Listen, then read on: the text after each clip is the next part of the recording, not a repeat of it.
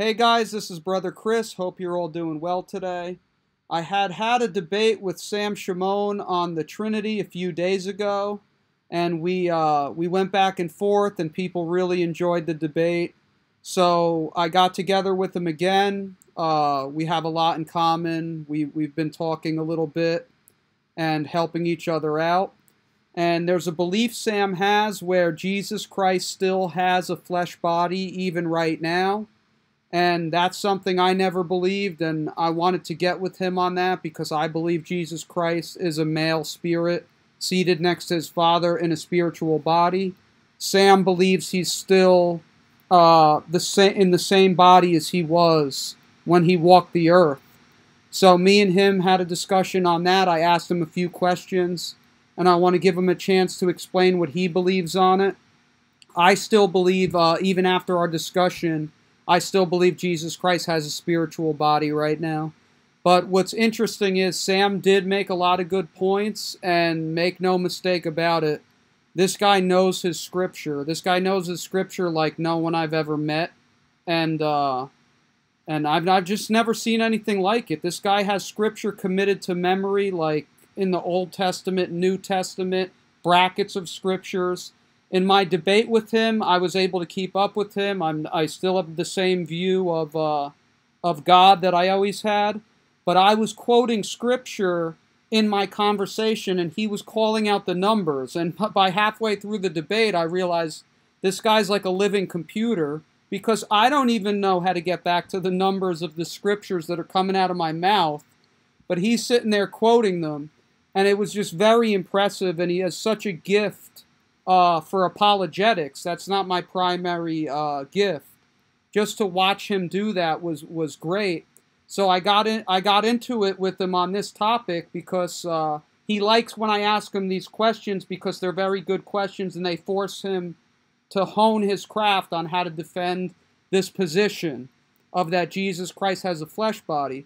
So that's how it all played out, and he made a lot of good points. But what's interesting is he caused me to change one of my doctrines, one of my side doctrines, because I was leaning toward a soul sleep doctrine, and me and my wife would always argue about it because she gets mad because the way I believe she wouldn't get to go straight to heaven and be with God. She would have to wait for the return of Jesus Christ, and she doesn't even know it yet that I changed my belief because of what Sam had brought up. But people say that I won't change my beliefs for anybody. You people are totally wrong. If somebody really knows what they're doing, when you got somebody that really knows the Bible like Sam, I mean, I'm all ears. If he could prove one of my doctrines wrong and he's got the Bible, I'm going to jump ship. So on the soul sleep doctrine, I'm changing, and now I believe that I'm going to go straight to be with the Lord, so that's good news for me anyway. I know Sam likes it that I'm changing my doctrine. So you guys could take a look at this. This is a really interesting situation. Does Jesus Christ have a flesh body in heaven? You're going to hear me bringing my objections, and you're going to hear Sam bringing up his point. So you could decide what you believe. Comment below. Is Jesus Christ still a human being, or is he now a spiritual man? You can comment below and let me know what you think, and even if you have scriptures that you want to bring into this discussion, put them below.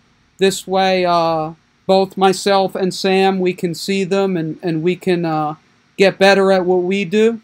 So be blessed in Jesus Christ's name, and I hope you enjoy the discussion. Bye-bye. Sam's going to explain to you what he believes about Jesus Christ still being human even now, and still being in a flesh body even now. And then I'm going to dialogue with him on this because I don't believe that. I believe Jesus Christ is a man, but not human and not flesh. I believe he's a man with a spiritual form sitting next to the Father right now. In our last debate, Sam made it very clear he believes that when he gets to heaven, he's going to see two I'll say individuals, not two beings, but two persons that are going to manifest as seated next to each other. Right, Sam? Yeah, by the grace of God. That's my belief.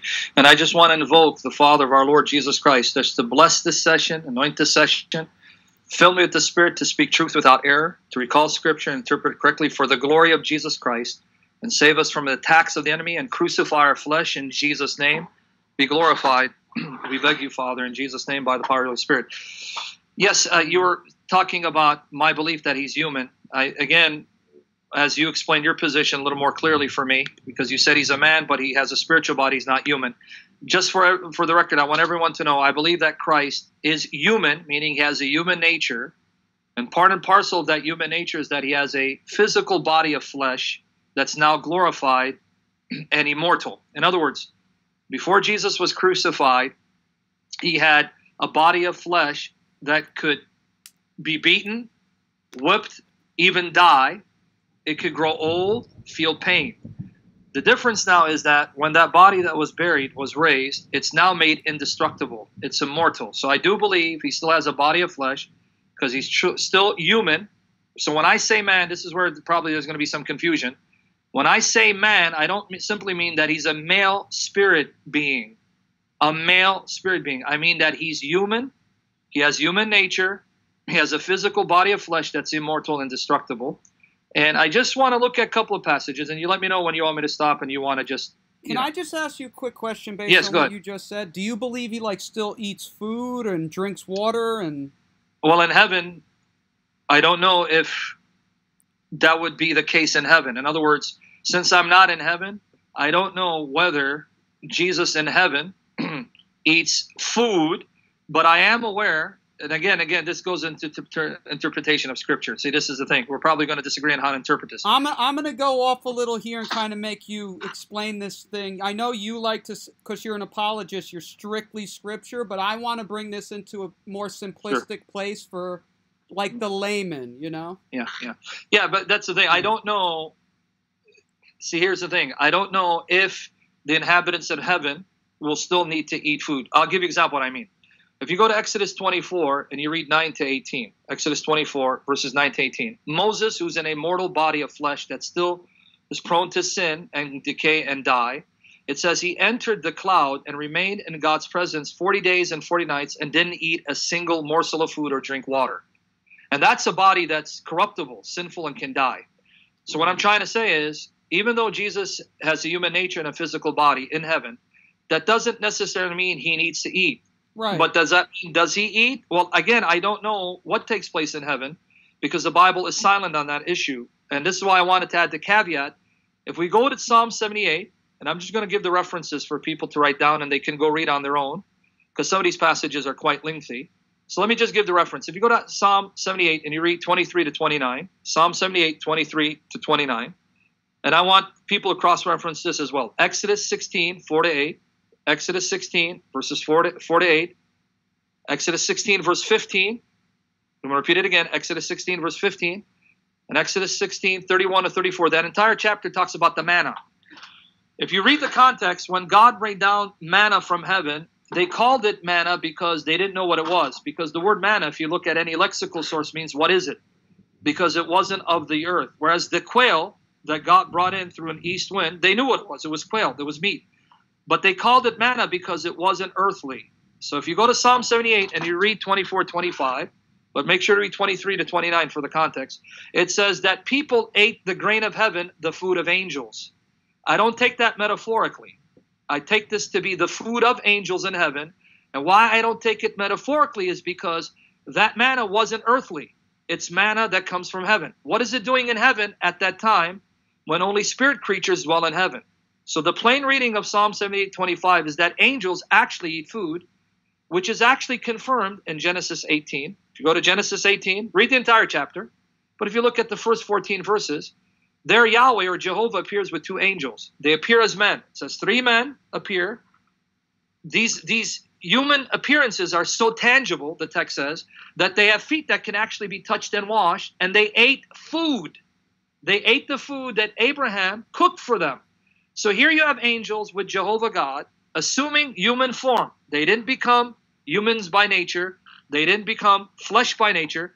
They manifested in human form. And yet in that human form, they're eating human food. So what do I get from these passages? Angels eat bread in heaven called manna, and humans can eat their food. and angels can eat our food. So does that mean Jesus eats? I don't know.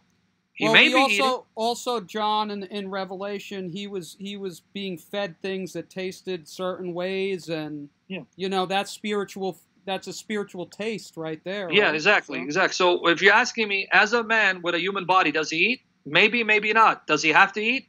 No, because just like God sustained Moses, when Moses, again, I gave the reference, Exodus 24, read 9 to 18.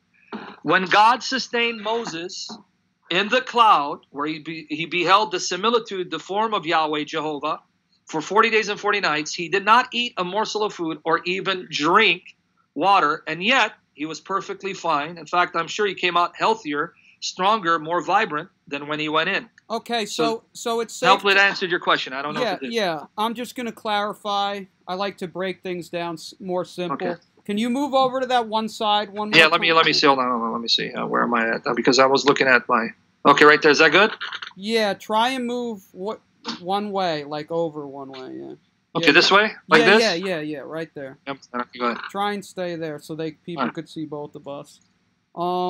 So it's safe to say your position is he has the flesh body. He's still human right now, but because of his proximity to the Father, likely he doesn't need to eat. Because when Moses was close to God, he didn't need to eat. Now Jesus is even closer to God at his right hand. So you're saying likely that flesh probably doesn't need to eat. But if he does, he eats heavenly food. I'm sure, yeah, right? It's possible. And when that says not so much his proximity to the Father as it is that Jesus also, and I know you believe he's God, but he's not Jehovah, the Father Most High. As God, who has life in him, he can sustain his body without food. So I don't want to just give the impression that it's because he's close to the Father. Because even if he was on earth in that glorified body, being life, having life in him, and being the life, he says that I'm the way, the truth, and the life. I'm the resurrection and the life. And in 1 John 1:2, he said to be the eternal life that was with the Father. Right, but that was manifested. He can sustain his body in union. This is what I want to make sure. I don't want people to think that I believe Jesus acts independently.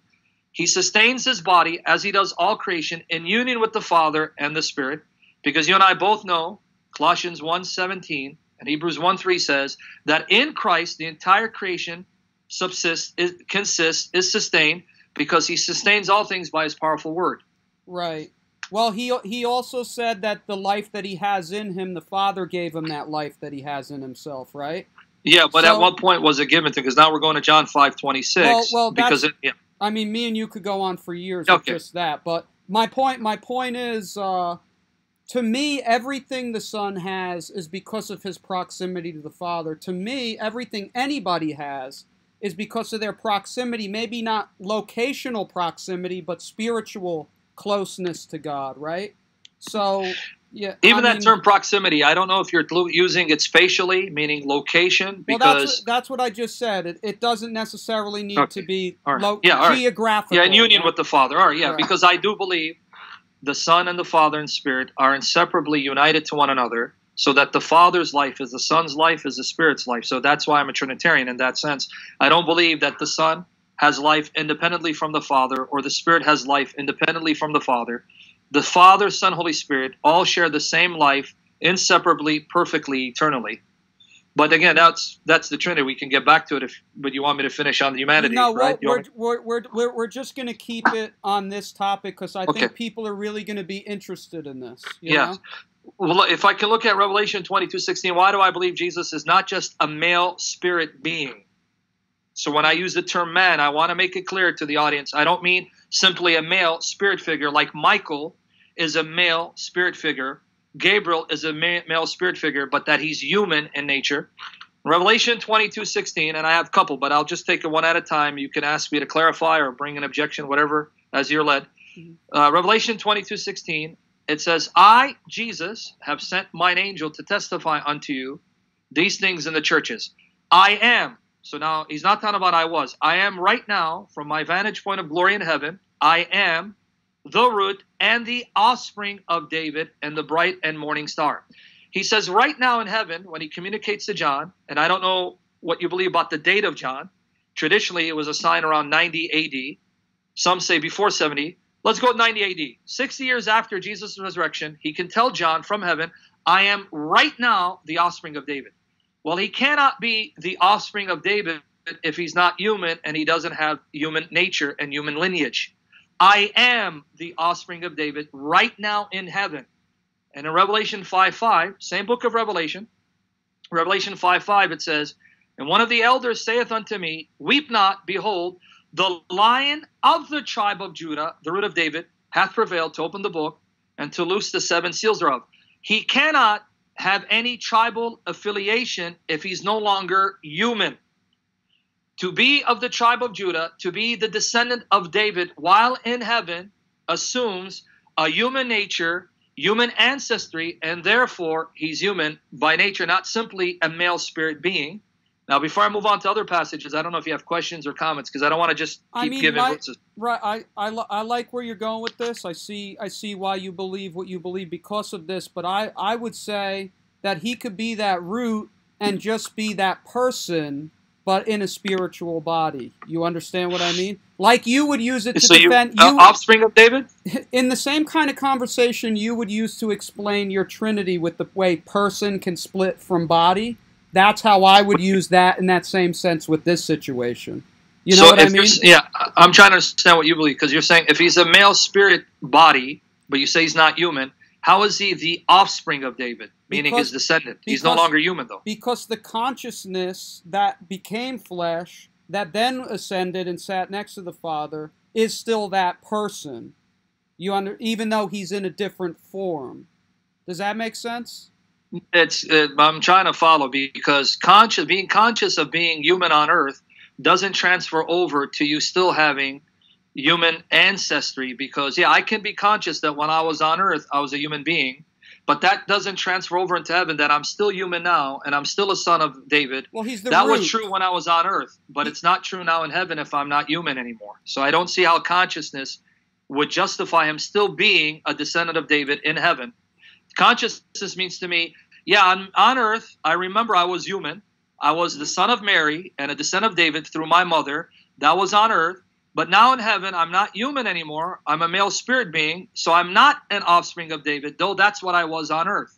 Right, but he is the offspring of David while in his glorified state. You're bringing in the word ancestry, and I realize there may be a real good reason for that. The word, because of the term offspring. Right. Well, the word root, right? When he said that, do you think that was properly translated as a root? No, it means that he is the foundation from which David springs forth, because again, I believe he's more than man. But that's not my emphasis. My emphasis is on the offspring part and the fact that he's of the tribe of Judah. It says he is the Lion of the tribe of Judah, not was. And that's now one of the elders saying it about him, Revelation 5:5. And in Revelation 22:16, Jesus says, I am not just the root, I am also the offspring. So I know that being God, he is the root of David because he's the life of David from which David springs forth. But that wasn't my emphasis. My emphasis is that not just he is the root now, he's still the life of David, because apart from Jesus, David can't live. I am now in heaven his offspring. Having consciousness of being human on earth doesn't transfer over to being still the offspring of David in heaven if he's not human. Okay. I see where you're going. I got no objective to your view of it. Okay, now I wanted to go another passage because I think we brought it up, but in brief. 1 Timothy 2:5, it says, for there is one God, there is, so it's not past tense again, meaning right now we have one God, when Paul is writing, one mediator between God and men, the man Christ Jesus. Again, I don't take the word man to mean that he's a male spirit being, because Paul is trying to show Jesus's solidarity and union with the people he mediates for. He mediates for human beings, the men in the passage. And the reason why he's qualified to mediate for human beings is because, like them, he's a human being, he's a man, not simply a male spirit being. Because that's a contextual reading. If you look at it, just let me read it one more time. For there is one God and one mediator between God and men. Men meaning we humans, who are humans, we have human nature. The man Christ Jesus. And he's affirming the humanity of Christ to show his union with us, his solidarity with us, that he can sympathize with us because he has like nature. He's human like us, not simply a spirit being who's male. Right. So that's another passage that I take to mean that he's human. Now, okay, I hear where you're going with that. Obviously, I still believe he's a man, but in a spirit body, so that doesn't contradict what I believe, that passage. But I see how you're using it to have your position. But I would ask, when he's up there, like, did he change size? Like, is he? I mean, obviously he was like a 5 or 6 foot man, and now he's seated at the right hand of the Father. Yeah. So if he's just flesh and blood and he's in that same body, are you saying that the Father, like when the Father holds him in his bosom, the Father's only like a 6 foot man? Because No, Jesus, because I don't think. Yeah. Go ahead. I mean, I'm sorry. Jesus is going to come back in the clouds. Every eye is going to see him, and it would be kind of hard for every eye on earth to see, you know, some 6 foot flesh body flying through the clouds. Like, have you thought about all those aspects? Yeah, I've thought about it. Yeah, because again, number one, when it says the same body, I want to make it clear. By the same body, meaning the body that was nailed and buried, that came to life, but it's now glorified, transformed, that it's immortal, indestructible. So that's what we call the spiritual or glorious body. So it's not simply that body that he took from Mary that was weak, could grow old, get tired, be beaten and killed. That body now is made glorious. It's transformed. It's immortal. It's indestructible. But now going back to what you're saying that he's in the bosom of the Father. Again, unless you take it literally, he's in the bosom of the Father. Even by your understanding of a spirit body, that spirit body must be small enough to literally fit in the Father's bosom. So I don't think you take it literally, right? You take it as a metaphor? No, well, that's the super literal, that it's in the bosom. Like if I'm holding my wife in my bosom, she's in. I'm holding her to my chest. Yeah, okay, I would never say my wife is living inside my chest. You know, because the passage that you're referring to, this is where I got confused. You're referring to John 1:18, where it says he's in the bosom of the Father. It doesn't say he's at the bosom of the Father. Yeah, but I mean, I don't think anyone would read that and precisely. So to give me that as an objection doesn't really refute anything, because Jesus is not literally. Well, as a question, what I'm trying to say, Jesus is not literally in the bosom of the Father. That's metaphorical language to mean that Jesus holds the closest, dearest, nearest position to the Father's quote-unquote heart. That's all it means. Because if we take it to mean that he's in the bosom of the Father in literal sense, which you're not, but then we have a problem in John 17. I'm somewhere in the middle. I believe the Father actually hugs his Son in heaven. Absolutely. Well, why? Yeah. If I'm 6 foot, let's just go to your argument. If I'm 6 foot and then I have a twin brother who's 6 foot, I can hold him by the head and gently push his head to my chest, to my bosom. Why would that be a problem then, even in your argument? Well, my point is, if you believe Jesus is still a human being, even today, and he's got the same body, he would have to be about our size, and I think God is way, way bigger than us. So for him to interact with his Son would be like him interacting with an ant, like a midget, you know? Well, that's assuming that the form that God has in heaven is a humongous, giant body, whereas if I read the way God is described in Revelation 4 and Isaiah 6, go ahead, yeah? Yeah, but if his hand laid the foundation of the earth, I mean, come on, he's big. Yeah, see, but we're having problems with metaphors again. Well, we're always going to have Is it literally his hand, or is the hand a metaphor for power? Because when I think of hand, what do I do with my hand? I can resist, I can lift, I can strike. So hand becomes, in biblical understanding, a metaphor for power and strength. By his power, he laid the foundation there. That's why in other passages it says, by his wisdom, understanding, and power, he created all things. Well, that's so this is where I'm getting confused here. You're taking a passage which is obviously metaphorical, but you're saying it's obviously literal. It's an actual hand. Well, it's obviously metaphorical to you. But how many hands created them? Because it says that the heavens are the works of the Son's hands. So is it the hands of the Father, or the hands of the Son, or the hands of the Spirit? That's now 6 sets of hands that created the heavens, according to you. Or 3 sets of hands. I'm sorry. 3 sets of hands that created. So whose hands actually did the creating? I believe, well, the Holy Spirit I would knock out. I would object to you bringing him into the hand party. But he's the one who created. He moved, but he's invisible. So there's no. I mean, he can take shape, like we discussed last time, if he would, if he'd like to. And just like Father, God is invisible, but can take on a shape, and the Son is invisible, can take on a shape. So look, I believe when said, "Let us make man in our image and in our likeness," he turned to his right hand to his Son, and he was discussing this with his Son and doing all this as a gift to his Son. So Now, yeah, I agree that the Son is included, but in the context, he's speaking to the Spirit. But even we go that, because that was a point I didn't get to last time. Maybe that's one of those things that you probably thought I was avoiding. I was going to ask you, if you take that image to be a physical image, or that God has a spiritual body and our physical bodies are molded after that spiritual body, then that proves too much, because it proves that God must have male and female genitalia, because it says both the man and the woman are created in God's image. Are you saying the Father's spiritual body has both male and female genitalia? I know if you go to Genesis, you're going to go into the original language and try and prove that when God said, "Let us make man in our image," he meant Adam and Eve. But I disagree. That's what the context says. But I disagree with you on that point. I believe only Adam was made in his image, and he just added Eve into the. Yeah, Chris, I'm not trying to debate honestly. You know me now. I don't see you as an opponent.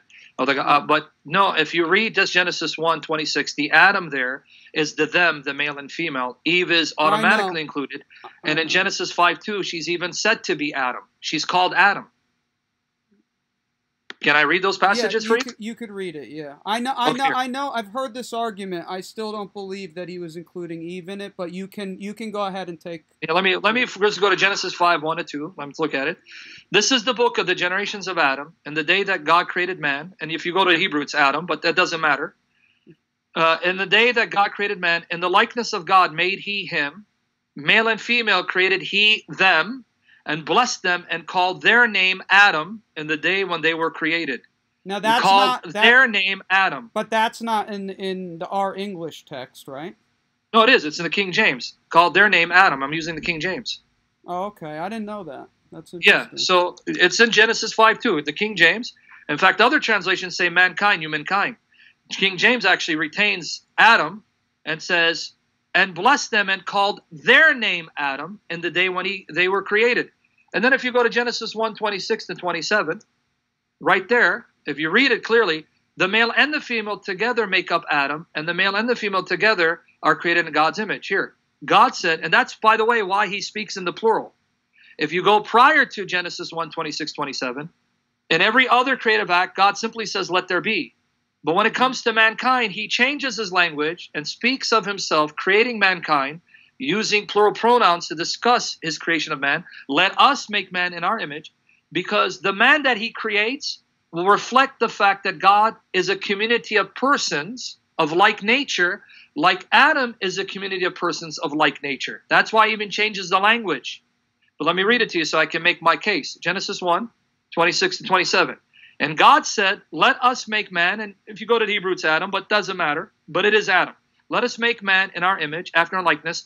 Let them, right there, he's telling you that this man is a them. Let them have dominion over the fish of the sea, and over the fowl of the earth, and over the cattle, and over all the earth, and over every creeping thing that creepeth upon the earth. So God created man in his own image. In the image of God created he him. Male and female he created them. The him, that's Adam, is the male and female that makes up the them. And that's, again, why I said this passage isn't saying just the male. Male and female make up the one Adam. That one Adam can be described as a him and a them, because that Adam is a plurality and unity as a reflection of the God who created Adam is a plurality and unity. The word is not, I was going to say community of persons of like essence. Like Adam is a community of like persons of like essence. Right. So all this, right, and that's very. So that's what I'm saying about the spirit body. Does God now have female genitalia per your interpretation?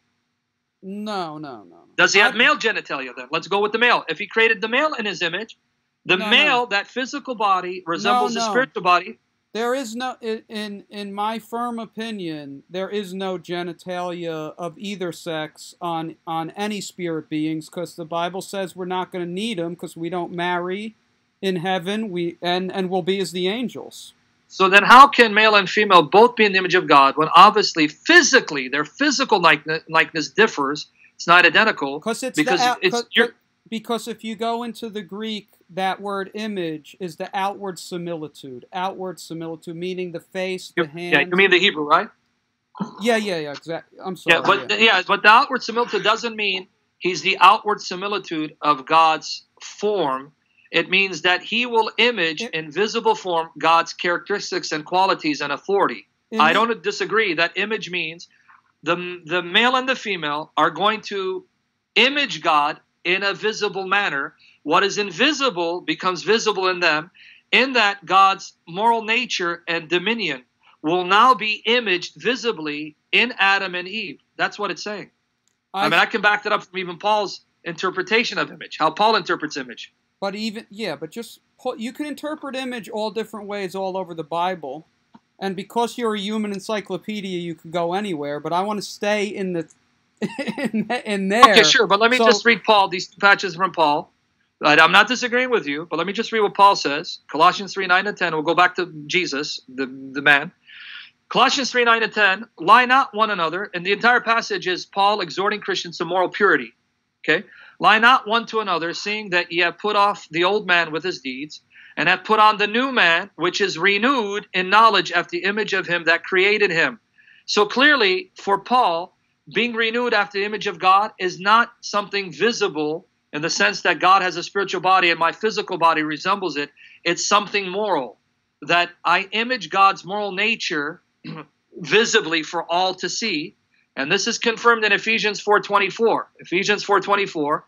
And that you put on the new man, which after God is created in righteousness and true holiness. So I don't disagree. Image means something visible. But what is visible? I am imaging God's moral nature and his authority visibly, because God is invisible by nature. His moral nature is invisible to us. So we image that visibly for others to see. That's all it's saying. Well, I mean, you would know the Hebrew better than me. What is the word there for image? And does it not mean outward similitude?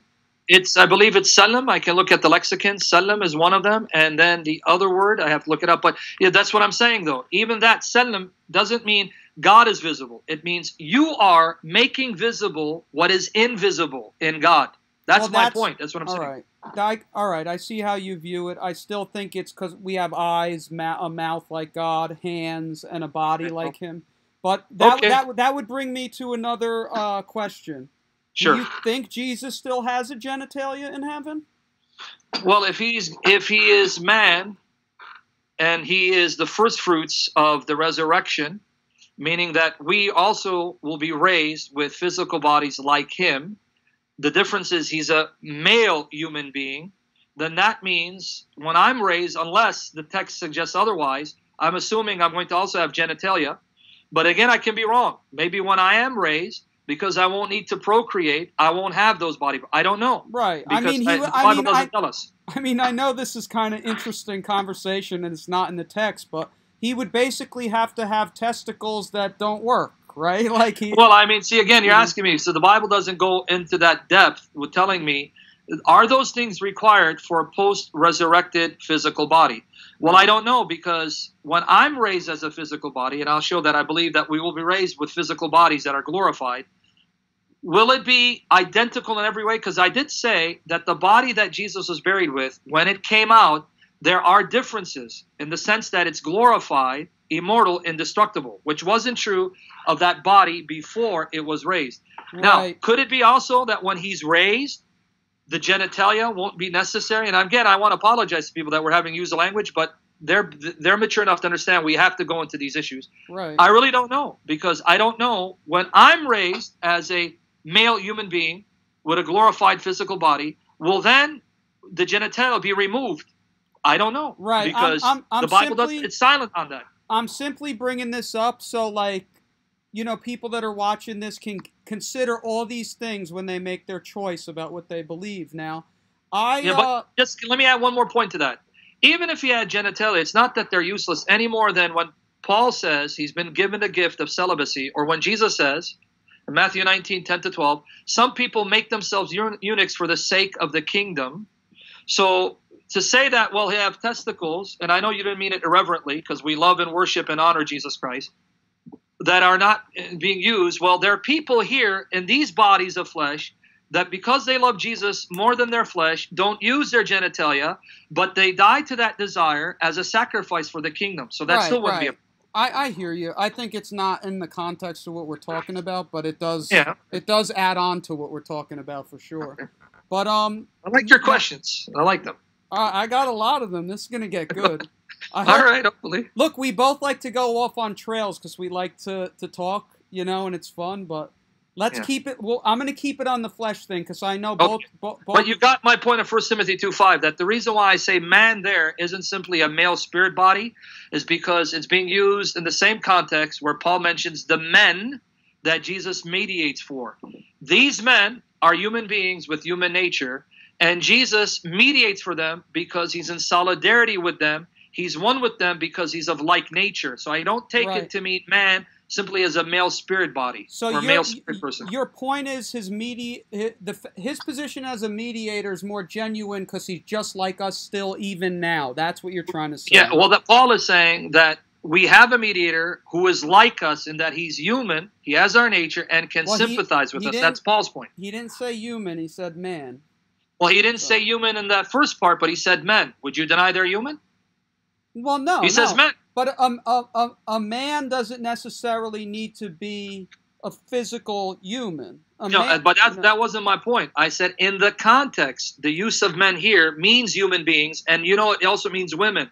So even the term men here means males and females who are human in nature. And then he mentions, you males and females who are human, you have a mediator who is like you, human, Jesus Christ. Right. That's my argument contextually. I didn't say man in of itself has to prove that he's human. There are angels who are called men, and they're not human by nature. The Father himself is said to be a man in John, and he's not human by nature. I'm arguing it's context, the contextual use. You humans, you men, male and female, you got a mediator who's like you, a human who mediates. Now, through watching your stuff, I've seen that you take this position and you kind of amalgamate it with the Trinity because it helps you reconcile something like I would attack in my position, that Jesus has a God in Revelation still today. Then you go back and you break back and you say God is the God of all flesh, and you bring it all together. And I understand how you're packaging this thing, but my problem with it. I love you, Sam. I just have love you too, man. Yeah. My problem with it is Numbers 23 says God is not a man, and that he should lie. But he's not a man that he should lie and do a lot of other things that men. I mean, it's a blanket statement. He's not a man. I know you're going to take that, but just that he should lie and smash it together and try. No, and I'm going to say that the way we're reading Scripture, you got a contradiction, because the same Moses says in Exodus 15:3, Jehovah's a man of war. This is why I love you. You'll go anywhere. Yeah, because you're quoting Moses, who says God is not a man that he should lie, or a son of man that he should repenteth. But man, in Exodus 15:3, I guess Moses forgot, because he says in Exodus 15:3, the Lord Jehovah is a man of war. Right. The Lord is his name. So now, Moses, is God a man or is he not a man? Can you make up your mind? He is and isn't. Now, this supports my position because I say Jesus is a man, but he's a spiritual man. And I've even said in our last debate that a man can be both human or spiritual. So this would actually support my position. Okay, but now notice what you did. You first quoted Numbers 23 to show God is not a man. Right. But then when I quote a passage where Jehovah is a man, then you said, well, yeah, he's a man in this sense, which then opens the door for my explanation. Right. But when we have them saying he is a man in one sense and he's not a man in another sense, then we could understand that. We could use the term man to indicate human being, male, or we could use the term man to indicate male in heaven with the spirit body, because I'll tell you right now, I don't believe Jesus Christ has a genitalia, and I don't believe he's 6 foot tall. I don't know how tall he was when he was on Earth, so I don't know. Yeah, I'm giving an estimate. I don't believe he's anywhere near the size that we are right now, sitting next to the Father. I believe when he ascended, and we both know that when he resurrected, his body appeared different. Their eyes were kind of blinded from recognizing him at a point. Yeah. Things seemed different. He seemed to vanish, and I'm going to ask you why. Well, the vanishing part doesn't prove he doesn't have a physical body any more than in Acts 8:39 when Philip vanished from the Ethiopian eunuch. Because you said he vanished. I know, but I'm not implying, because we're going to go into that. I'm going to ask you if you think he literally vanished or he just left quickly. I'm going to ask you about that. I believe he literally vanished, just like Philip literally vanished. But Philip still had a body of flesh. Acts 8:39. Right. Okay, so you believe he literally vanished. Yeah, just like, because again, God can take a physical body and make it disappear from one place and make it appear in another place. That's why I keep saying Acts 8:39. Philip vanished from the sight of the Ethiopian eunuch, but you wouldn't deny that Philip had a body of flesh that was mortal and sinful. Right, right. And that's why I wanted to ask you about it. Just because Jesus vanished, that doesn't mean he doesn't have a body of flesh, right? Yeah, I just wanted to ask you your opinion. And I agree with what you just said, but, you know, we used to be at, like, beer drinking parties and everyone would be drunk and somebody would leave the party without saying goodbye and everyone would say, man, he vanished.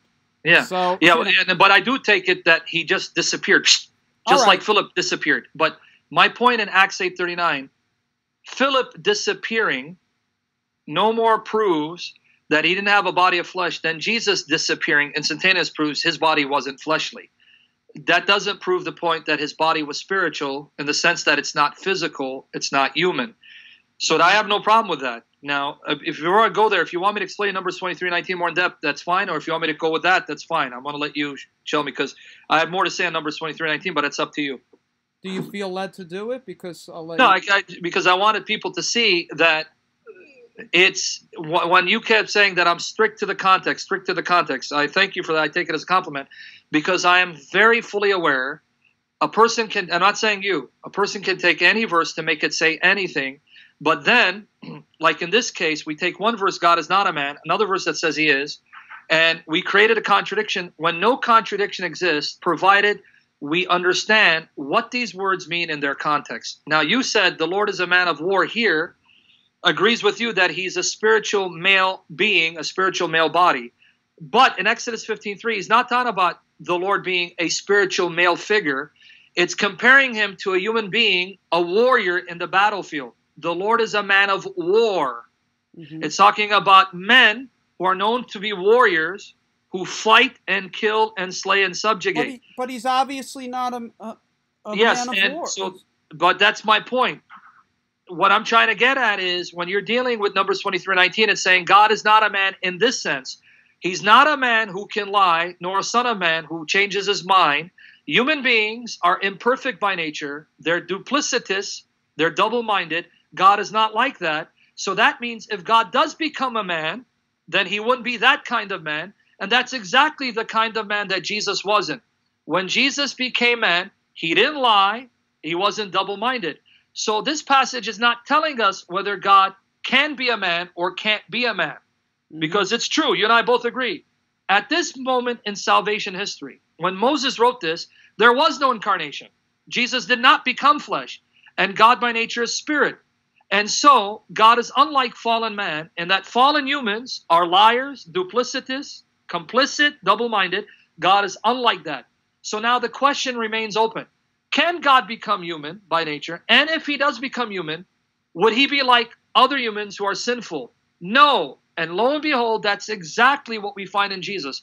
Although he became a man, he was a human being. He wasn't a liar. He wasn't duplicitous. He wasn't double-minded. He was a perfect man. So I don't see a problem with Numbers 23:19 and Jesus being a man still in heaven. Mm-hmm.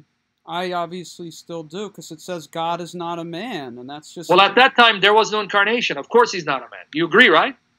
Yeah, but if you believe Jesus is God, then he's not a man. No, we're talking about at that time of Moses, God wasn't a man because though you believe Jesus isn't Jehovah, you still believe he's God. And so are you saying that Jesus is God couldn't become man, but he became man even according to your view? You lost me on this one. Well, okay, you don't believe, we gathered that you believe Jehovah is the name of the Father. The Father is Most High because he has authority over the Son, though the Son came out of the Father. But still you believe in some sense Jesus is God, don't you? I believe he's my God in the sense that he's been given all authority in heaven. Yeah, I'm not agreeing. I'm arguing with you. What I'm saying, he's still God. So that if I take this passage, you got a problem because you still believe your God became man. No, according to this passage, he couldn't. Right, and we both know, and like you said, it's because he didn't incarnate yet, right? So yeah, so that's why I'm saying this passage has to be understood in its historical context. Yeah, it's not saying he can't be this. At the time when Moses wrote it, he wasn't this. Amen, Moses. But does that mean he can't be human later? No, I'm not saying that. All right, Moses. Okay, We, okay. Yep. So let me go to John chapter 4. I'm going to read it to you. It says, God is a spirit, and they that worship him must worship him in spirit and in truth. So God is a spirit. You say Jesus is the Most High God. Yep. So then we have in Luke 24 that says, a spirit hath not flesh and bones, right? So Yeah, if God is a spirit, right, Sam? Yes. And Luke says a spirit doesn't have flesh and bones, and you say Jesus is God, what do you do with that one? Oh, that's very easy. But I'm laughing because you quoted a passage that shows that Jesus after his resurrection has a body of flesh and bones, right?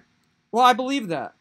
But wait. I believe when Jesus, after resurrection, I showed him, and he said, because Luke 24:39, which you referred to, Jesus saying, handle me and see. Right. That is I. No. Let me clarify my position. I believe that flesh body resurrected as a flesh body. And what happened? I believe that the Father quickened him, like the Bible says, and resurrected him. And when he did resurrect, he was definitely empowered by the Holy Ghost, that flesh body. And so much so that he almost appeared even differently to his disciples. And then when he ascended onto the Father, and he crossed the veil into the third heaven, that's when he transfigured into a spiritual state. Okay. Well, okay, then that means the onus is on you to show that happened. But let me answer your question here. In John 4:24, you say God is a spirit. But you and I like context, right? Let's read 23 to 24. But the hour cometh, and now is, when the true worshipers shall worship the Father in spirit and in truth. For the Father seeketh such to worship him. God is a spirit. In the context, it's talking about God the Father is a spirit. And you must worship God the Father in spirit and truth. Now, going back to your question, even though a spirit does not have flesh and bones, as we see Jesus have, you and I both know that human beings still have a spirit residing in their bodies, right? Yes. Okay, so here it's talking about the Father being spirit, and there it's talking about Jesus is more than a spirit. He's a spirit inhabiting a body of flesh and bones. Where's the problem with Jesus, who is God who became flesh, and yet the Father didn't become flesh, so the Father is purely spirit. In other words, the Father has one nature. He's spirit. That's the context. Right. I think the problem here is the way I view that verse because of my view of God. I view it differently than you view it. Anywhere I see the word God, period, yes. that to me is the Most High God. When you see that word God, you can slice and dice it to mean the Father or the Son because you're a Trinitarian. Well, no, I'm going by the context where it says it's the Father, right? Right. So it's not I'm slicing and dicing it. I'm just looking at the verse before. The God who is said to be spirit here is the Father. Yes, the Father did not incarnate. The Father has but one nature, a divine nature that is spirit. He is spirit. But that doesn't tell me whether Jesus Christ, who is God, can have a body of flesh and bones that his spirit inhabits. It's two different contexts. Here it's not about the Father. The Father is spirit. There Jesus is trying to show I'm more than a spirit. He's not saying he's not a spirit. He's saying someone that's just a spirit, no more, no less, doesn't have a body of flesh and bones. But I'm more than that. I'm a spirit that's embodied in flesh. Right. Body of flesh and bones. But Sam, the problem with that is you believe when he ascended, he became one being with the Father. He was always one being with the Father, but being means the common essence they share, because I don't know how you're describing being.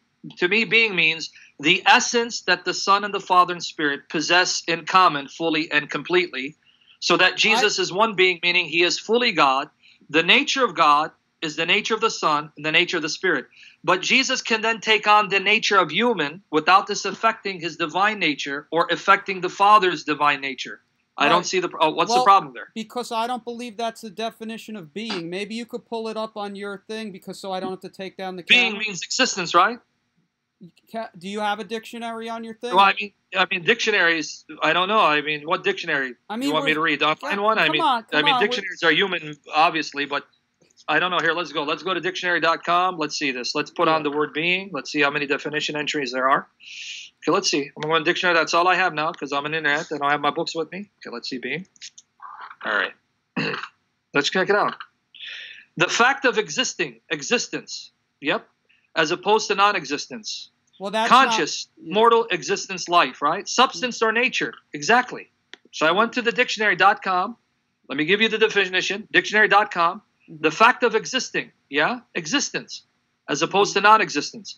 Conscious, but then it says mortal existence, and you wouldn't apply that definition to God. Mortal existence, meaning human existence. Life, substance or nature, something that exists, a living thing. Exactly. Exactly. The substance or nature. But the issue, existence, right? Go ahead. Yeah. Right. Anybody who says the word they're a being, they're gonna convert that to a living individual in their mind. If I said, yeah, go ahead. I'm sorry. Go ahead. If I said there's a person over there, but there were two beings standing next to them, that would be individual angels or people or something. Individuals, no? Yeah. So go ahead. I'll let you finish your point. I'm sorry. I'm not trying to cut you off. If Jesus Christ ascended to the Father and became one in being with him, he was always one in being with him. That's the problem. He's saying became one. He was already one with him on earth. He couldn't have been one being because the Father didn't incarnate. You don't need to incarnate to be one being, meaning having the same substance and nature of the Father. Just one of the definitions here, right? I mean, you asked me to go to the dictionary. Let me read it. Substance or nature. He can be one in being with the Father, if you define being to mean substance or nature, because he shares the same nature of the Father, but then took on additional nature of humanity that the Father didn't. Yes, he can. Why can't he? I have no answer for you. But coming back to when you went with the two beings and two angels. Now, here's again what I had a problem, and I mentioned this last time. And you know this. You love the Bible. You love God. You know, and that's why I enjoy talking with you, because I don't, like I said, I don't consider you a heretic. I don't. People want to stone me, that's fine. You know, I love you as my brother, and you believe in the Bible. But you do believe the Bible when it says that God is unlike anything in creation. You can't liken him to anything. He's beyond our understanding. But for your argument to work, notice your analogy again. This is the analogy you gave me. If I see two beings, two angels, then they're two separate beings, two separate persons. Yeah, that is true of creatures who are limited, who are temporal, who are finite. But why does that automatically transfer to God, who is infinitely greater than us, and his existence is infinitely more complex than ours? Why does that have to be automatically true of God? Because the Bible says a double-minded man is unstable in all their ways, and if he's triple-minded, you got to put him in a loony bin. But that's a man, because a man is not created to have more than one mind. See, again, you took what is a case of man. Yeah, man can't have more than one mind. But now we're back to man, and your position is that, and both of our positions is that Jesus is a man. Sure, but again, why would he have to be double-minded? Because it's that one single person who has two natures. Why would there have to be him somehow be double-minded where he's confused, like a double-minded man? Because double-minded there means a man who's confused, a man who's inconsistent, a man who changes his mind. And we'd expect that of men who are fallen, who are inconsistent, capricious, duplicitous, and don't know all the facts. So a man can say, this is what I'm going to do, but when something arises, he changes his mind because he's double-minded. That's talking about the fallen nature of a human being. But why would that transfer over to a perfect being with a perfect mind? And why would that automatically mean that Jesus, as a man, would struggle with being double-minded? I don't see the correlation again. It just means, I mean, it's clear Jesus has a separate will. He said, I've not come to do my own will, but the will of the Father. He wanted we're going back to the Trinity, because I don't believe Jesus is the same person as the Father. So all you're proving is different wills means they're different persons. But it doesn't mean they don't possess the same nature in common. That's my whole argument. The nature is the same, but the persons are different. They're not the same person. Can I tell you, can I read some scriptures that make me not believe it? Not believe Yeah, please, engage me, man. I don't mind. That's why I'm here. All right, 1 Corinthians 43 to 49. You mean 1 Corinthians 15, 43, 49? Yeah, that's what I have here. Yeah, I was going to go to this. It is sown in dishonor. It is raised in glory. Is that the one? You're going to start in 40. He said 43 for me, so I don't know. You want me to start 43? Yeah, that's what I have here. Okay, so in here I'm reading King James again. It is sown in dishonor. It is raised in glory. It is sown in weakness. It is raised in power. It is sown a natural body. It is raised a spiritual body. There is a natural body and there is a spiritual body. And so it is written, the first man, Adam, was made a living soul. The last Adam was made a quickening, in other words, life-giving spirit. Howbeit, that was not first which is spiritual, but that which is natural, and afterward that which is spiritual. The first man is of the earth, earthy. The second man is the Lord from heaven. As is the earthy, such are they also that are earthy. And as is the heavenly, such are they also that are heavenly. And as we have borne the image of the earthy, we shall bear the image of the heavenly. All right. What is your point here? Because you want me to interact with it, or do you want me to? Yeah, I mean, obviously, you know why I would take this to believe that he was raised a quickening spirit. Yeah, well, Jesus is a quickening spirit because he has two natures. As God, he's spirit who gives life, but he's man. Because if you're going to be consistent, I want you to read 45 carefully again. I want you to catch this, King James. And the Greek word is soul. I'm not trying to impress you with the Greek, but it's suche, if you want to pronounce it. And so does the first man, Adam, was made a living soul. The last Adam was made a quickening spirit. You would no more deny that Adam had a body of flesh, even though he's said to be a living soul. So then why would I necessarily assume that if Jesus is a quickening spirit, that means somehow he's a quickening spirit but doesn't have a body of flesh, when Adam was a living soul that inhabited a body of flesh? Because it says he's a living soul. Because when it's raised in incorruption, they say it's raised a spiritual body. But that's the question. What does it mean, spiritual body? Does it mean a body that's not a flesh, or a body that's under the power, dominion of the Spirit? To me, it obviously means a body that's not flesh. That's why I believe he's not in flesh, you know? All right, well, I'm going to show you how Paul uses the term spiritual. Let me show you an example. You tell me if this means these people had no flesh bodies. Galatians 6:1. Galatians 6:1. Brethren, if a man be overtaken in a fault, ye which are spiritual, it's the same word. Yeah, which are spiritual. Yeah, but in this context, he's not contrasting it to a natural body. No, what I'm saying is these people are said to be spiritual. Because notice what your argument is, Chris. Your argument is it's said to be a spiritual body, right? Yeah. Okay, so you're saying because it's called spiritual, it's not fleshly. Well, if that's the case, then these people are called spiritual. That means they don't have bodies of flesh, right? No, but it's raised a spiritual body. But that's my whole point. Because it's called a spiritual body, no more proves it's not a body of flesh than these Christians who are no longer natural or carnal, but are spiritual means they don't have a body of flesh. You're assuming the word spiritual means that they don't have, or the resurrected body is not a body of flesh. That's not. I just don't think it's in the context of like a resurrection metamorphosis. Do you understand what I mean? I don't think when you're going there is a metamorphosis. This is where we're again confusing. There's a the metamorphosis is not that it's a body of flesh and now it's no longer a body of flesh. The metamorphosis is that it's a body that's under the dominion of sin. It's natural, it's corruptible, it's sinful, it dies. Now that body is no longer under the dominion of sin. It doesn't die, it's indestructible. But it's not a body that's not flesh. It's a body that's been transformed, metamorphosized into a body that's indestructible, immortal, no longer under the control, influence of Satan or demons. That's all it means. Okay. Why would it have to mean a body devoid of flesh? Because it says it's to me, a spiritual body is not a flesh body. To me, a spiritual body is a body that's not under the dominion, influence, control of sin, Satan, or death. I mean, I don't believe right now I have a spiritual body. I believe I have a spirit in a physical body. Yeah, because your body is going to die. But when this body dies and it's raised, it says it right here in 42. So also the resurrection of the dead, it is sown in corruption. That's what it means. It is raised in incorruption. That's the point. This body you have is corrupt. It's prone to sin, demonization, you name it. It's going to die. But when it's raised, it's incorruptible. It will no longer be possessed of demons or no longer struggle with sinful inclinations. It will no longer corrupt itself because it's incorruptible, because it's spiritual, under the dominion, control, power of the Spirit. That's all it means. How would you view the transfiguration? If you go in the Greek, it's to metamorphosize when he transfigured. Yeah. How would you explain that? I would explain that it proves my point because he still had his body of flesh.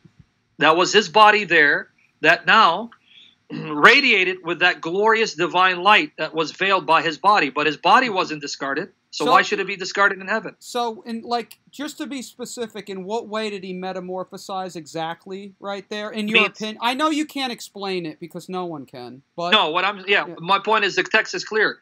He started radiating. He appeared. His clothes appeared whiter than any. I forget the term that Luke uses. anyway, any could make it white, and he shined with the brightness of the sun. It means the radiation of his glory. He was radiating with that divine glory. That glory was now radiating through his physical body that had been veiled. That's all it's saying. I mean, that to me isn't a full metamorphosis. It's just the glory of God shining through the same body. But that's what it says in the text. It says that explains what the metamorphosis is. He transfigured. How? His face shone like the sun, and his white was whiter than anything on earth. It says it. It explains what the metamorphosis is. No, but it says both. It says both, you know, so. But it explains the method of the transfiguration. He started radiating. Right. And if radiating with this glorious, luminous brilliance and beauty means he didn't have a body of flesh, then if you go to Exodus 34, Moses radiated with the light of Jehovah, so much so that they couldn't look upon him, but he still had a body of flesh, and his body of flesh was corruptible. Okay. This is interesting stuff. But that's Exodus 34. I'm not making it up. It's there, right? No, it's everything you say is there.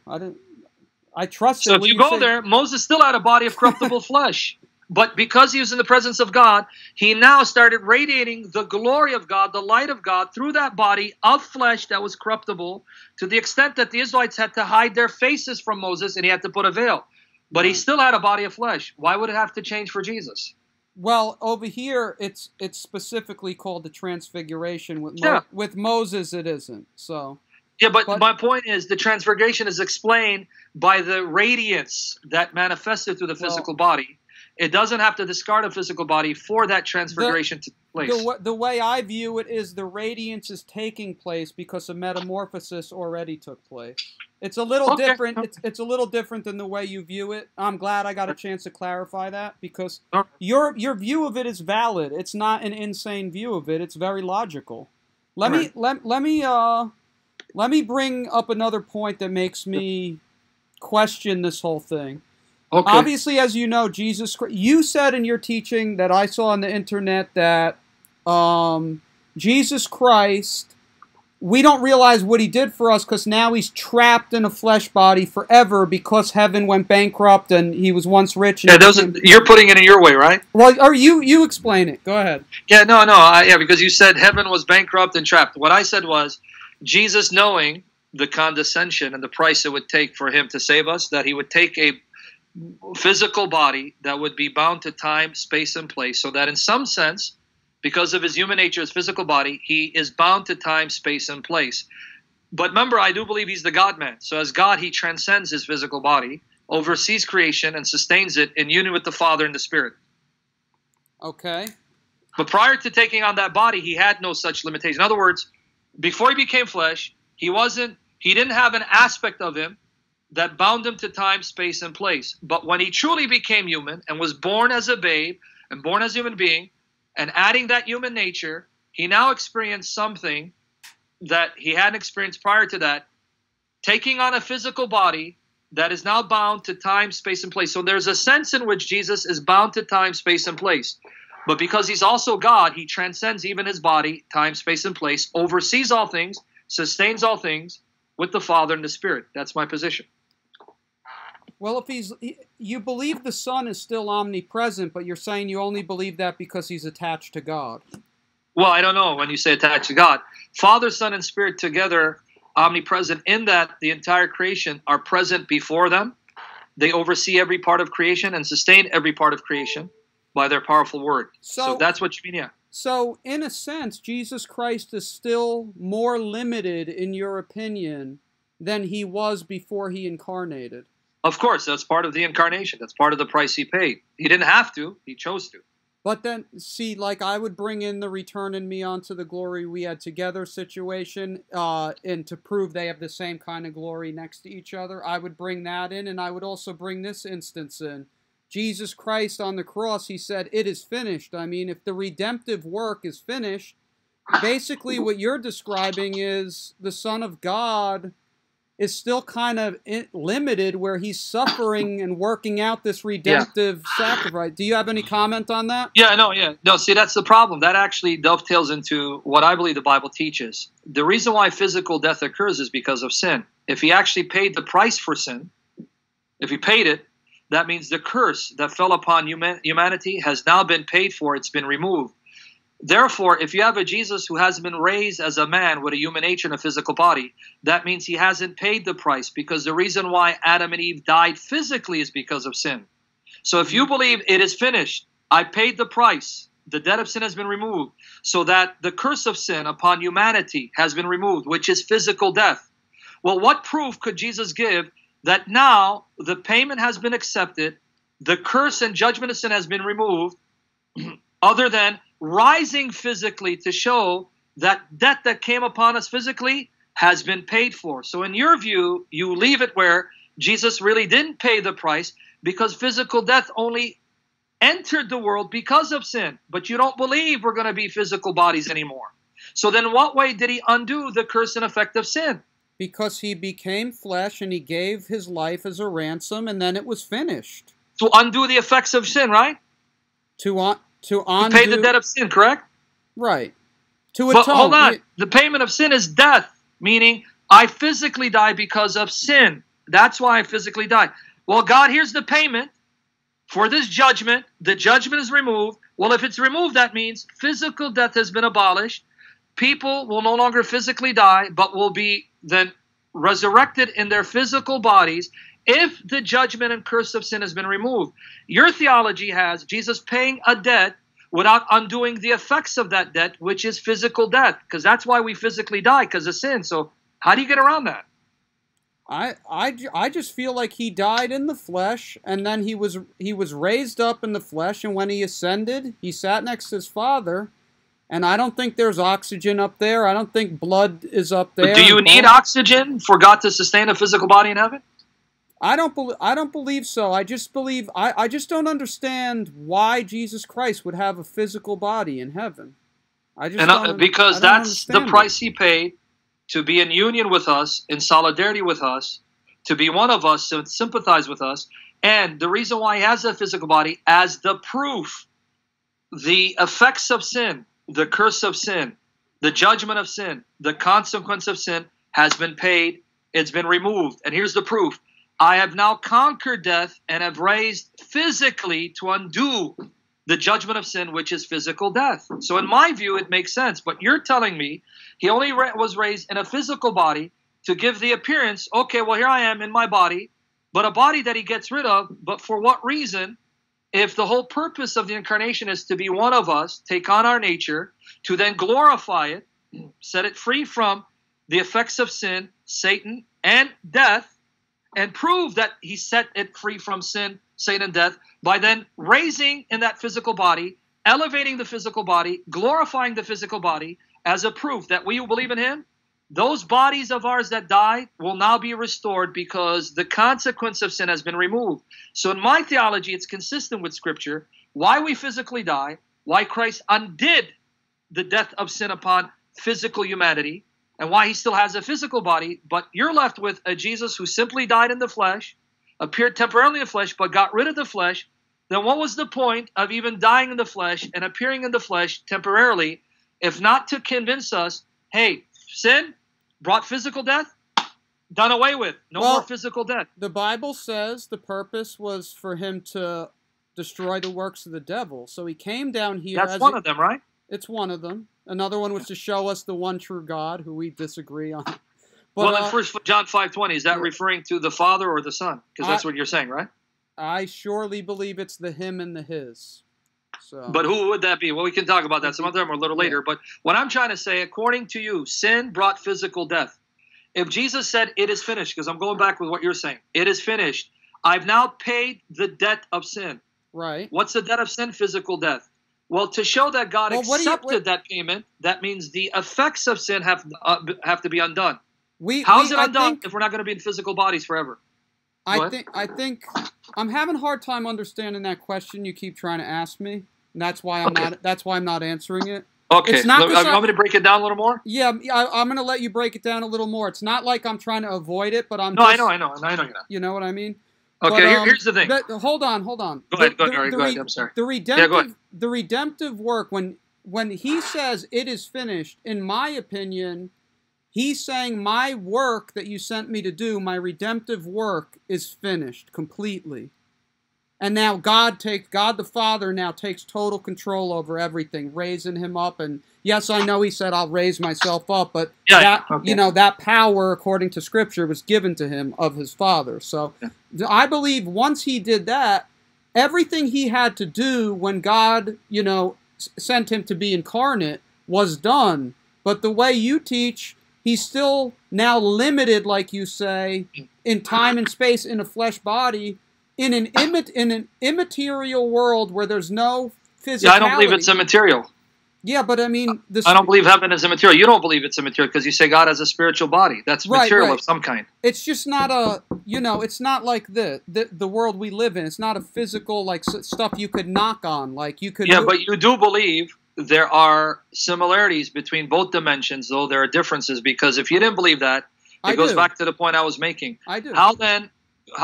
So then you agree, because if it's not material of some kind, it's not the same substance of this earth, but it's still material of some kind that's close enough where angels can eat our food and we can eat their food. Right.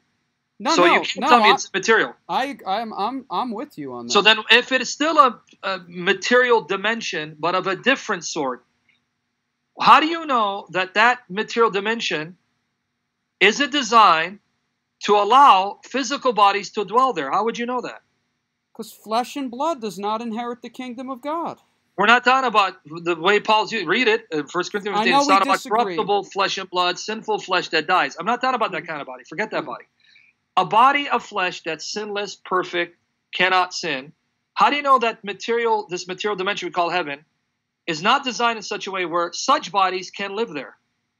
I don't know that. I have a hard time believing if we're all going to be changed and we're going to go from physical bodies and be as the angels, why, if we're going to be living in that realm, are all the angels going to be spirits, and then we're going to be spirits, and then Jesus is just going to be up there with a flesh body? The Father, like you said, God is still a spirit. So according to your belief, the only one in heaven that's in a flesh body is Jesus Christ. Because he's the first fruits of the resurrection.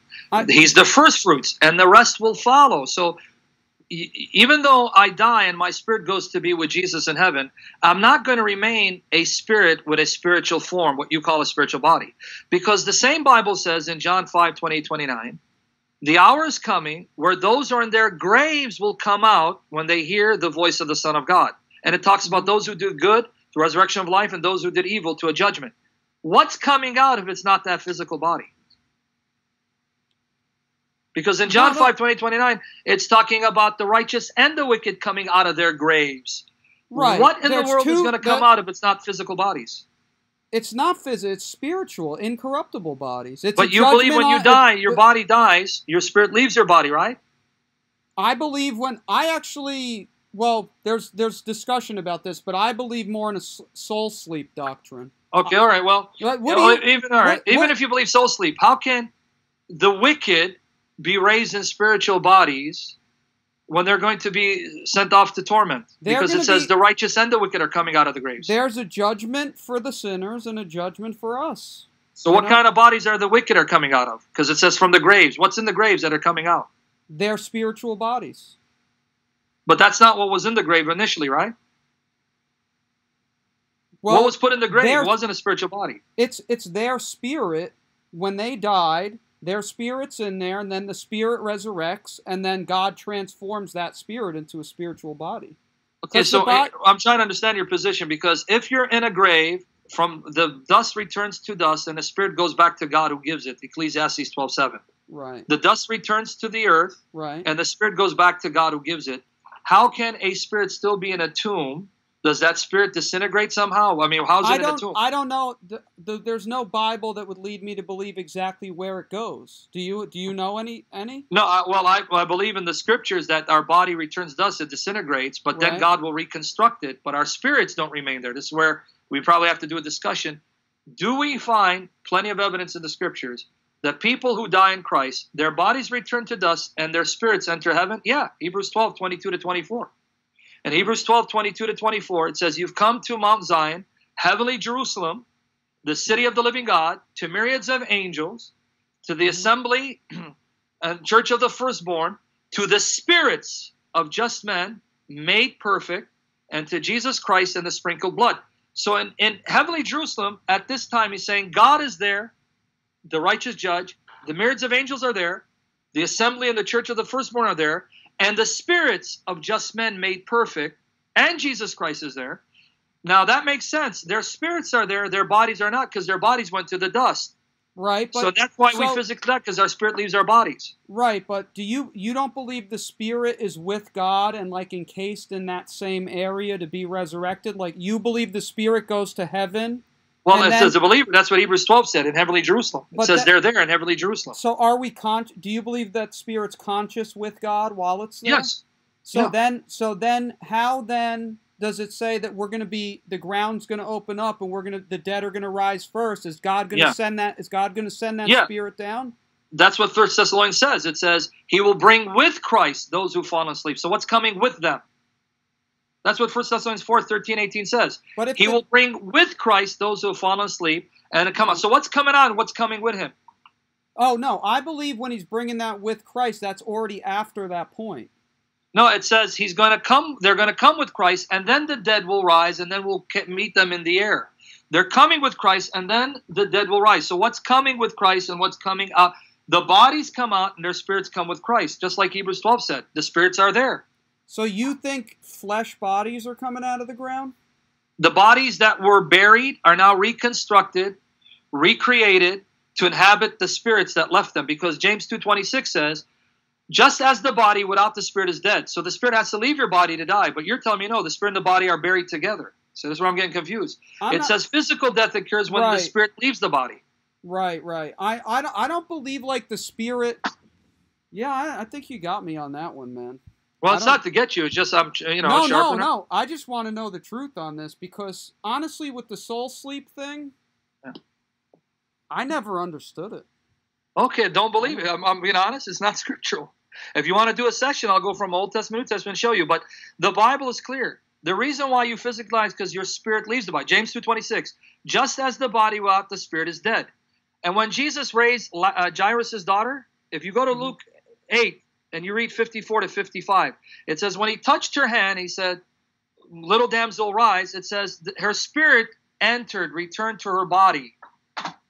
That's Luke 8:55. If you want me to read it, or you can look at it. No, I'm hearing you. I think I'm gonna just dump the soul sleep doctrine. So then, if we dump the soul sleep doctrine, go ahead. I'm sorry. I think you've convinced me to dump that. To be honest, praise Jesus. Everything good and true from Him. Everything mistaken from me. May He save us from error for the glory of Christ. Because you're a brother here. I'm not here to beat you down. I just want to show me my error, and I show you what the Scripture teaches. Yeah, I mean, I'm still not with you on Jesus having flesh, but all right, that's fine. I'm definitely closer to thinking it's a possibility. All right. Well, listen, I just think, do you have problems with this doctrine with people? Like, I mean, people. I have doctrines of everything. No, I have problems with everything, with every doctrine. No, but every doctrine. Jesus having the physical body, this is not something that's really hard for people to swallow. Well, I mean, if a person... Because you're saying 1/3 of God, right? 1/3 of God... I don't break God into parts, so I don't say 1/3 of anything. All right, so one person of God. Let me use the Trinity language, right? Okay. One person of God is human. Yes, because he became flesh. Yes, well, I mean, here, even if you put the Trinity aside for a moment, you also believe at some point in time, this secondary God, who's not the Most High Jehovah, became human. Even your position is a hard pill to swallow for anyone. But it's not the Most High becoming human for me. Regardless if it's not the Most High, if still you're saying, here's someone that comes out of God. God birthed him, brought him forth from his own essence, like Eve came out of Adam to become a separate conscious being. And he is a God because God has conferred upon him all his authority and his essence and nature. But he's still a God. And this God became human and died. Believe me when I tell you, any of the monotheistic religions, like Judaism and Islam, will have a hard time with that as well. Oh, I know. It's like I said in our last debate, right? And this wasn't even a debate because no, it's a discussion. This you know, this was not something I was locked into. None of this, and this doesn't affect my view of the other thing with God. Would you agree? Yeah, no, that's what I'm saying. This My is point totally is, this is a totally off issue, right? all I can tell you, it was God's will you and me meet, because I had not known. I want people to know this. I didn't know that Anthony Rogers and David Wood mentioned me debating you. God is my witness. I hadn't watched that video. When I saw this other video, something in my heart said, reach out to this guy and engage him in a debate. God wanted us to meet. Right. I believe I'm that. telling you. Yeah, because I know the Lord wants to use you in my life and me in your life. That's how it works. Right. And you know, honestly, it's been a long time since somebody's got me to change my view on something. And I think I'm dumping that. So I know this is just a stupid doctrine. The soul sleep is such an off doctrine, but like I would read the Bible, and I'm going to look into what you said about how the spirits come in with the saints, and how then. So you believe the body comes up out of the ground, the physical body, and then Jesus Christ is coming back with the spirit, and then that spirit's going to go in there and amalgamize and. Yeah, and then their bodies become glorious, transformed, immortal. No more pain, no more sin, no more corruption. That's what it is here. Let me read 1 Thessalonians 3. Go ahead. That's another problem. This brings up another problem I had, and this is why I was starting to lean soul sleep. Because it says at that moment, that's when there's going to be no more tears. So that's kind of doesn't work, because if the spirit goes to be in heaven with the Lord, and then he's coming back with it, are you saying there's still tears in the in-between time? You know what I'm saying? Let me read Revelation, because you're quoting Revelation, right? To answer your question, let the scriptures answer this. This probably will entail another discussion about whether people in heaven can know things on earth. Not everything, but are they aware of certain things? Well, here, Revelation 6:9-11. Watch here. Let me show you this. And when he had opened the fifth seal, I saw under the altar, right, the souls, notice, not bodies, of them that were slain for the word of God and for the testimony which they held. And they cried with a loud voice, saying, How long, O Lord, holy and true, dost thou not judge and avenge our blood on them that dwell on the earth? And white robes were given unto every one of them, and it was said unto them that they should rest yet for a little season, until their fellow servants also and their brethren that should be killed as they were should be fulfilled. So that same revelation that says all tears will be wiped away is the same revelation that tells me those who are martyred for Christ, their souls are under the altar in heaven, because that shows they were a sacrifice. By dying as martyrs, they gave themselves as sacrifices to God, which is why they're by the altar. And they're conversing with God consciously and telling God how much longer. So they're still aware of what happened on earth, and Jesus still makes it known to them, more will die. More are going to be killed. Just wait. So I don't see a problem with either position, because though they're in heaven and they have robes and they're not physically suffering, they still know the plight of their brothers on earth, that they're suffering, because Jesus just told them. Here, let me read it again. Verse 11. And white robes were given unto every one of them, and was said unto them, so they're told, that they should rest yet for a while until their fellow servants also and their brethren should be killed. So they're told, more are going to die like you. You think they're really completely at rest, knowing that more Christians will be killed? But here's where they rejoice. Though they're killed, they're going to be with us, live with us, and we will be victorious at the end. So where's the problem? I don't have one anymore. I think... So you're saying those saints were the ones that were slain before he even came back in the clouds? Well, that's what he says right here. And then the ones... The ones that they're saying are going to be slain in the future, the right at the end, right there. Is that what because it says, "You wait a while, I will avenge you." Because it says, "How long, O Lord, holy and true, dost thou not judge and avenge our blood on them that dwell on the earth?" It's not yet. Wait. Here's your white robes. You rest. I'm going to take care of business. Just wait, because there are more Christians who need to be killed before I pour out my wrath upon the inhabitants of the earth. Mm-hmm. Yeah, you tell me. I've been questioning that soul sleep doctrine for a long time, and my wife, she just hates that I believe it, because she wants to go straight to be with the Lord. Well, I'm not trying to tickle ears, but that's what the Bible teaches. This soul sleep doctrine, and I can put more holes in it from the Old Testament. Here, I'll give you another example. I know we went off topic, but this is important. Here, I want you to pay attention carefully to the language of God to Abraham. This is Genesis 15:15. Now, before I even read Genesis 15:15, you and I both know Abraham was from Ur of Chaldee. So his ancestors, his fathers died there, and his father died in Haran, right? He wasn't in Canaan, right? Mm-hmm. And then, remember, because you got to remember this. Then when Sarah died, Abraham purchased the cave at Machpelah. And this is, you'll read this in Genesis 23. A cave in Machpelah. He bought it, buried Sarah there. So Sarah's the only one buried there, right? Right. And he came from Ur of Chaldees, that's Genesis 11, if you read 22 to 32. Went to Haran with his father Terah. His father died there, and he went there with his nephew Lot, their wives, their servants, to Canaan. So all of Abraham's ancestors, his father, his grandfather, his great-grandfather, they were not in Canaan. They were buried in Ur of Chaldee, and his father was buried in Haran. The reason why I'm emphasizing this is because I want you to see what God says to Abraham. Watch this. Genesis 15:15. Mm-hmm. God speaking to Abraham, and he says, "And thou shalt go to thy fathers in peace. You will not see this promise of your descendants inheriting Canaan, because you will go to your fathers in peace. Thou shalt be buried in a good old age." Can I ask you a question? What's that? God says, when you die, Abraham, you're going to go to your fathers in peace. How did he go to his fathers in peace? He wasn't buried with them. Because if you go to Genesis 25, let me read 25. Don't you believe they remained in Abraham's bosom until captivity was so you answered the question. Here's the Old Testament. God is saying, Abraham, when you die, you'll be gathered to your fathers in peace, and then you'll be buried at an old age. But wait, none of his fathers were buried in the cave of Machpelah. Only Sarah was. How was he gathered to them? In the netherworld. But then notice what he says. You're going to go there in peace. Implication, not everyone there is in a state of peace, but you will be. Mm-hmm.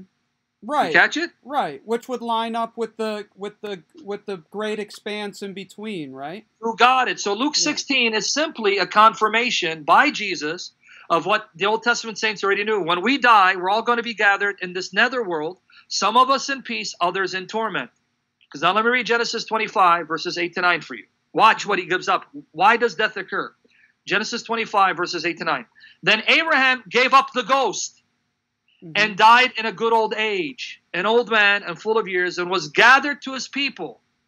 Notice he's gathered to his people when he died, but then he's buried. And his sons Isaac and Ishmael buried him in the cave of Machpelah, in the field of Ephron, the son of Zohar, the Hittite, which is before memory. Okay, now I'm confused. It says when he died and his ghost left, that's when he was gathered to his people.